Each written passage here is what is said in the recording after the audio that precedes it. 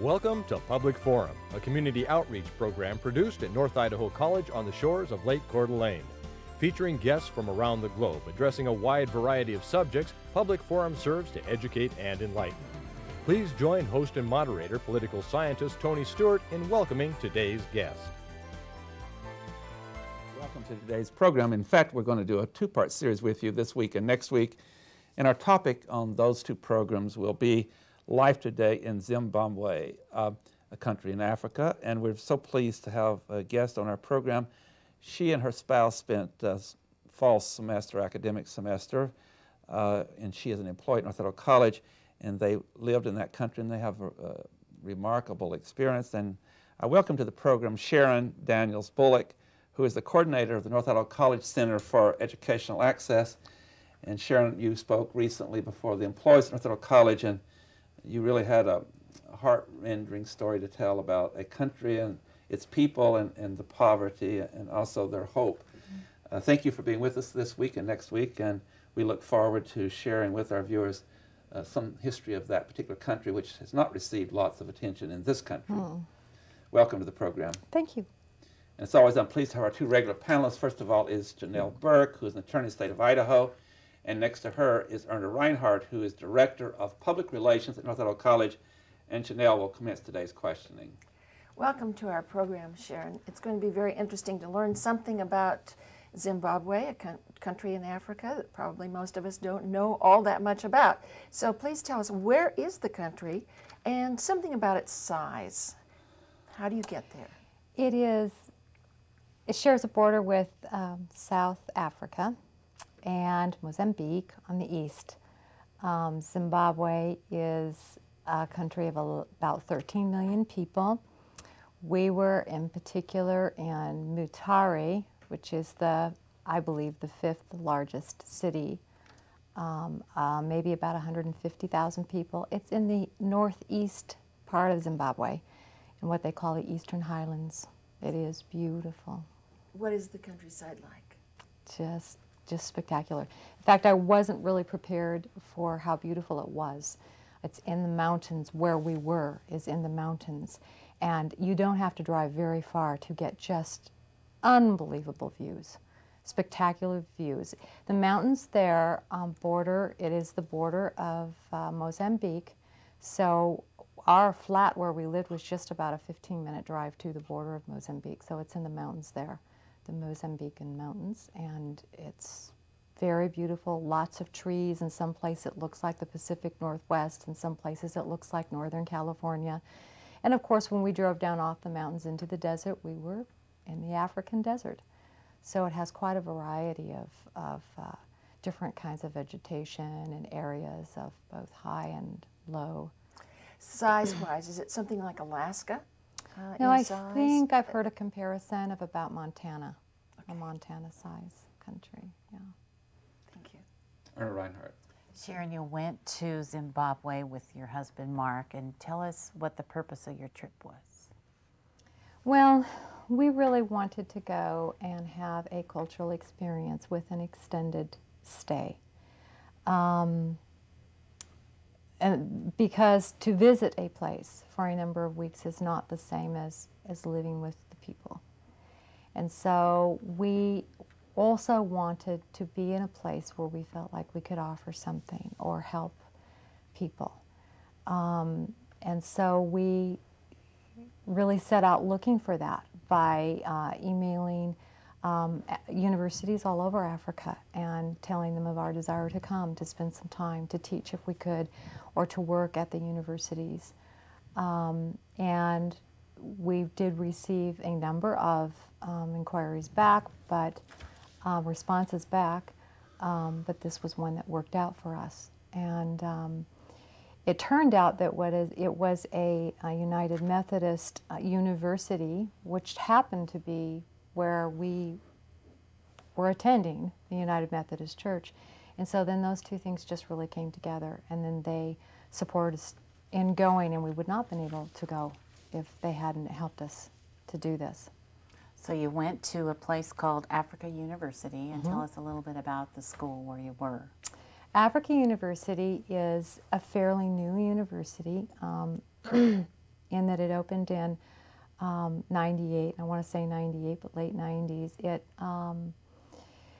was started with the purpose of creating a Pan-African university, which is a very important, the longer I was there, the more I understood the mission of the university, to educate young people with a desire of bringing them together, different young people from different African countries, in hopes of bringing an entire continent together, to bring Africa together, because of the conflict that is there, the tribal conflict, the political issues, that somehow by educating the young people and bringing them together, that they could give Africa hope.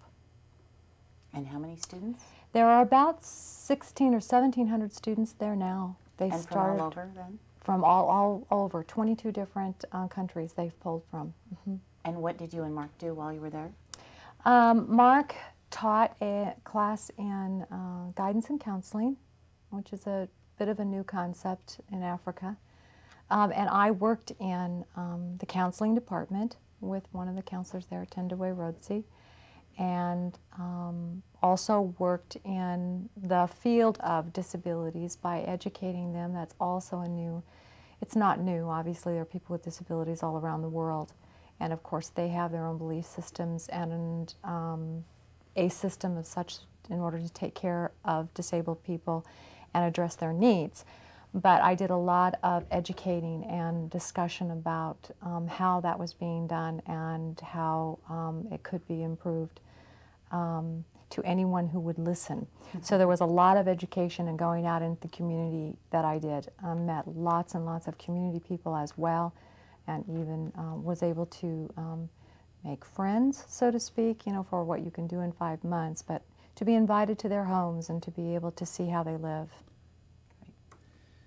Our viewers always love some visuals. It makes them feel more like they have been on the trip with you. Sure. And you've been very kind to go through a large number of photographs and pick some for each of our 2 shows. And at this time I'm going to ask our staff if they will put up the first photograph, and you can describe these that we're going to show on the air. This is Mutare, taken from the Hilltop Church, which is on a hilltop, as you can see. Mutare, as I said, was very beautiful. You can see the mountains in the background. It does look a lot like the Northwest, doesn't it? And you said about 150,000 people there. Yeah, approximately, I believe. This is an inner city. This is just one little clip of many, many, many hundreds of houses in a small space. This is actually a road where the houses have a little more space. But as you can see, they're very poor. One house like that might house anywhere between, I don't know, 8 and 15 people. So, yeah. Very, very small homes. It's in a neighborhood called Sipkuva. This is a rural picture, very typical rural picture. If you're outside of Mutare and driving down the road, you can see all the little huts. And each of these little clusters is a family unit. There might be a immediate family with aunts and uncles, cousins living there as well. Very well kept. People are very clean in most cases. I was quite impressed and actually surprised, given how I just kind of say that they're camping.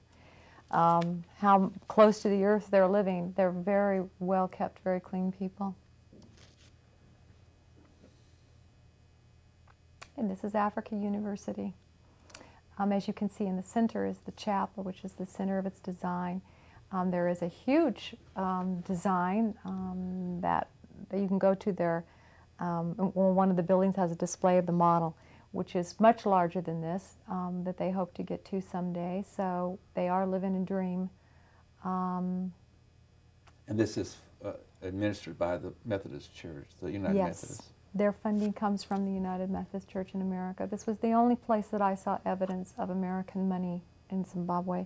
I do know, I've heard that there have been 350 million American dollars given to Zimbabwe in the last 4 years, but I did not see evidence of it.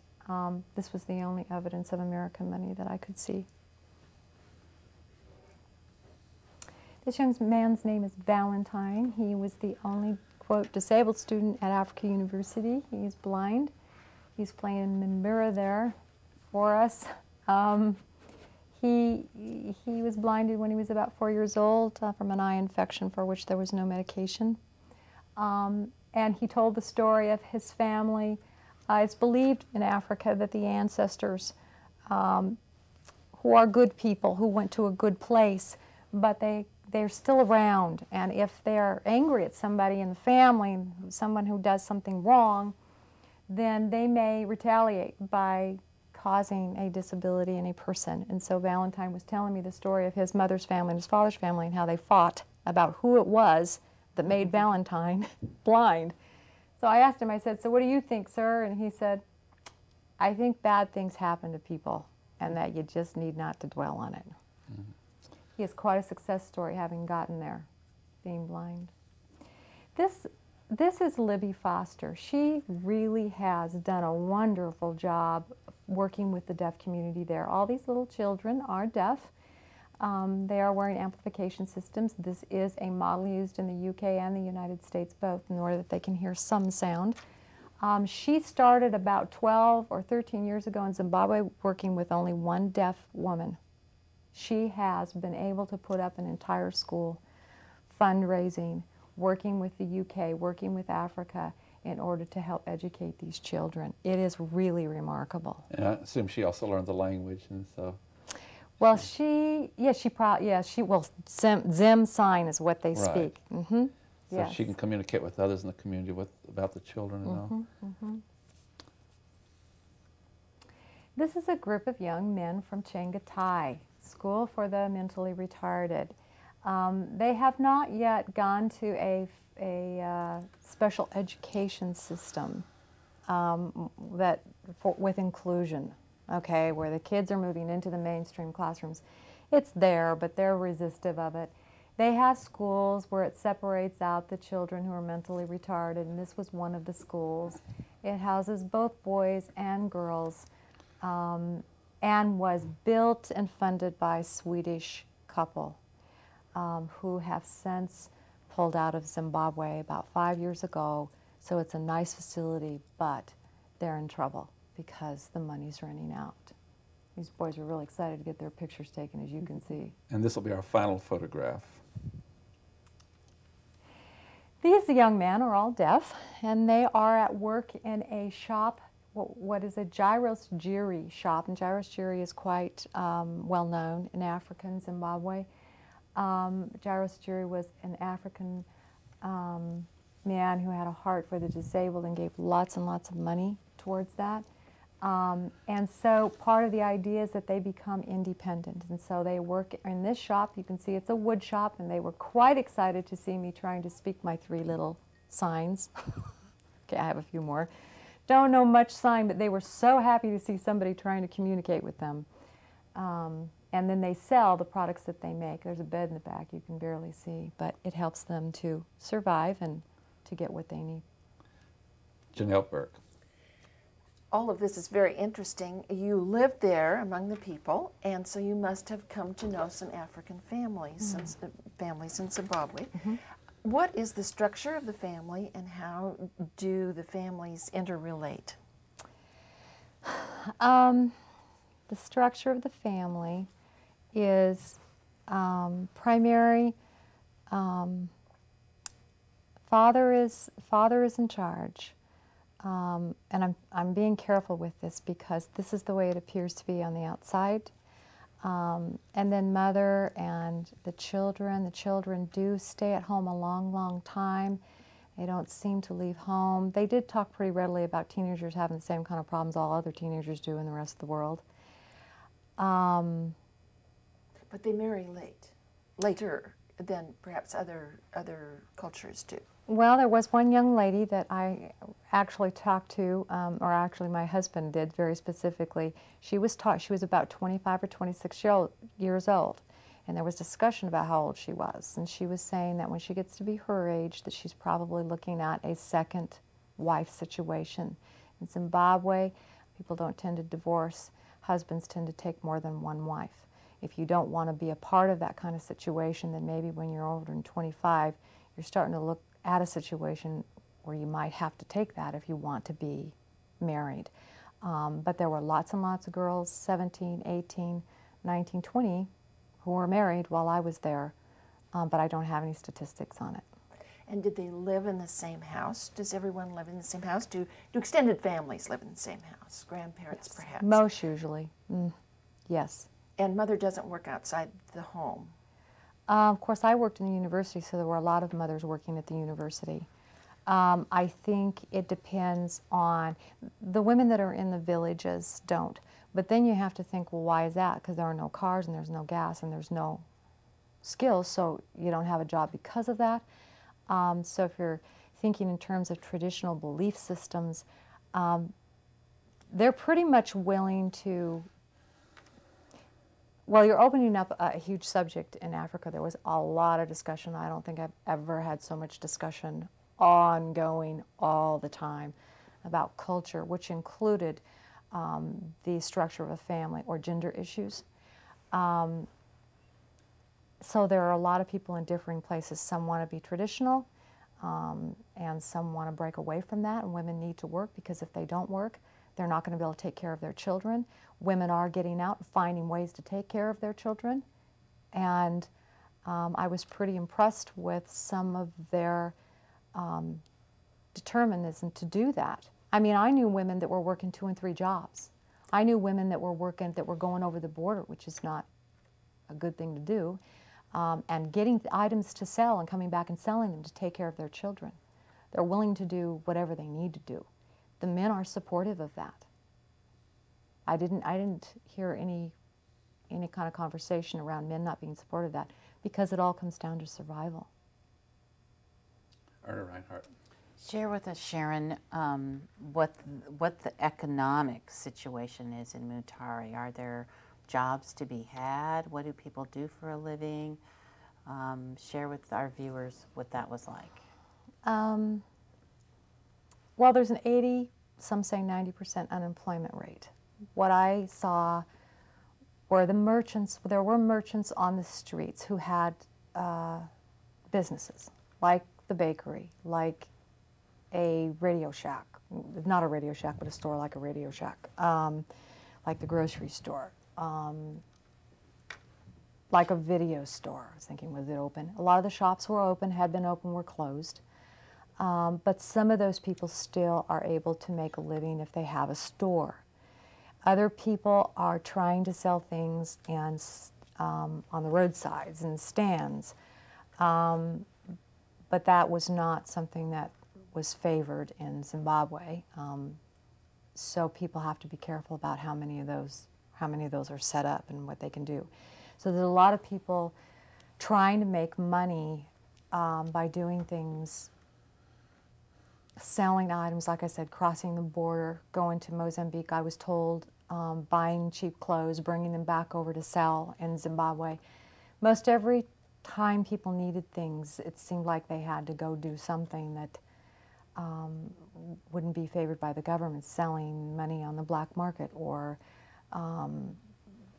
whatever. I mean, while I was there, the diamond issues came up and the gold issues came up, and the people were trying to take care of themselves. Unfortunately, there isn't a lot of legal ways to do that. So people were not working. I could drive down the road. I wasn't driving, but when we were in a car and people would say, "I'm hungry, do you have food? Is there anything to eat? Do you have anything?" Usually they didn't ask for money, they wanted food. They wanted gas or mostly food.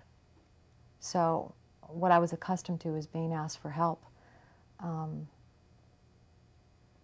Lots and lots of unemployment, lots of young men standing in groups with no place to go.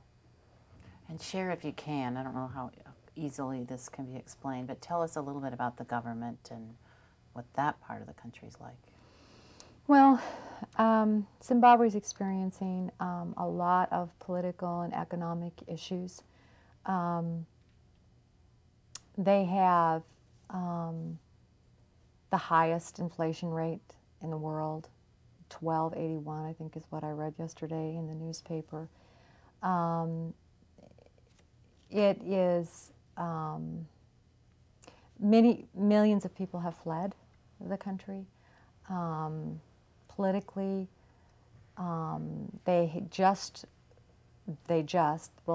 won their independence in 1980, so they haven't been independent all that long, which I think is significant in terms of their struggling with how to run their country and be independent and coming out of colonization and that which was Rhodesia. There's a lot of discussion about that still on a daily basis. But on the other hand, they are in a position where the inflation is so high, that the number of jobs are so low that people simply can't make ends meet, and they are in a position of just being in survival. The country's very poor. They're having trouble getting even mealie meal, maize, corn maize in. The electricity blinks on and off because they don't have enough money to pay the electricity bill. They don't have products that could come in. The stores were very, very poorly stocked. So it's hard to get anything. I mean, my wristband broke and I was out of a wristband then for the rest of the time I was there. So there's no way to get stuff that you need. So there isn't any repairs, and when something gets broken, there are no products, no paint, no wood, there's no way to repair anything, so it just gets more and more broken down and more broken down. At the time we're taping this program, which is somewhat earlier than it will air, in one of the weekend magazines, Parade magazine, they listed the top 10 dictators in the world, in their view. And the leader of Zimbabwe was one of them. I believe he's ranked number 7. So in trying to deal with these problems economically and socially and all, I assume that the government is most centralized and that the decisions are made at the national capital, and there's not much that can be decided regionally or locally. That is correct. Mm-hmm. So this leader and his party and people, they did you see, you said you didn't see any results of American aid except at the university you were at, and that's the United Methodist. So, and I don't know where you would have to answer this, but could that be one of the challenges too? Even aid that comes in from outside is absorbed by the central government. It's not getting down to the people, or you didn't see evidence of that? I didn't see evidence of that. What I know is, what has been publicized is that not just the United States, but other countries have stopped being willing to send money to Zimbabwe because of a concern about where that money goes. And that I do know that the people said to me, which I talked to all over Zimbabwe, that they don't know where the money goes, that they don't... And they have no voice, really, in government decisions. No, that they have no voice in government decisions. I didn't see any structure that allowed that. How does the government react to the idea that there's a university here with the United Methodists? I mean, over time, when universities and colleges develop, it can really bring change politically, socially, and economically. Did those running the university indicate that they were getting any cooperation from the government, or was the government looking at them in a very cautious way? No, those running the university indicated that they were getting cooperation from the government. I think that the inflation rate is really putting the university in a bind because of the costs of trying to run the university. And the change between the American funds and then to Zimbabwe, the value of Zimbabwe money, plus just getting supplies to be able to use the money once you have it at the university. But no, they did indicate that they felt there was cooperation. The people that live in these, and this is not the center of the populous area of the country, but you indicated that there are roads and transportation. You were able to communicate by car, but I would assume that most of the people that live in the area that you're in, they do not own automobiles. Is it some public transportation, or that I would assume that there's not a lot of public transportation or automobiles or trucks in the area? There's not. Of course, you get on the road and there is some traffic, but there's not in comparison to anything like around here. Most people are walking. And so when you drive, there are people walking everywhere. That makes it hard to drive.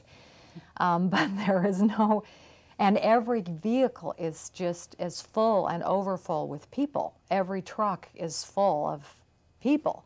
And when we were using a truck, we didn't go anywhere without having 6 or 7 or 8 people in the back, because people always needed a ride. And so that's how they're accustomed to getting around. There was a bus system at the university. The buses were quite run down. They did the best they could do, keeping them going. But they worked most of the time, but not all of the time. The gas, those at the university were able to have gas. Gas, though, across the country is not available. For us to travel across the country, we had to take all of our gas with us. Because they're not gas stations as you go along. No. There are gas stations, but there's no gas at the gas stations. That doesn't help. That doesn't help. No. The students at the university, do they live there, or do they come and go? Where do they stay at night? A lot of them stay on campus in the Okay. dorms. There are a number of them that do live down in Mutare that depend on that bus system. Although most of the time the bus system is meant to be for the staff and the faculty, because they also have no transportation to the university. Mm-hmm. Not all of them, again, but enough that they were running 3 buses that was full and probably carrying 90 people a load up the hill, which we were 2 of, because we rode the bus like everyone else every day. So you lived down in the city and then came up to the university? We actually lived in an apartment complex. There were a number of them, 3, I think, or 4, where the staff lived. Okay. And we lived with the international staff in an apartment complex, yeah. On that note, we have to bring this program to a conclusion, but I would like to say to our viewers that our guest will be back with us next week, again, Sharon Daniels Bullock, who will continue to discuss this most interesting subject of a country in Africa, Zimbabwe, and we will show more slides and we will have more questions about the people and their life. And until then, please have a good week. I am Tony Stewart.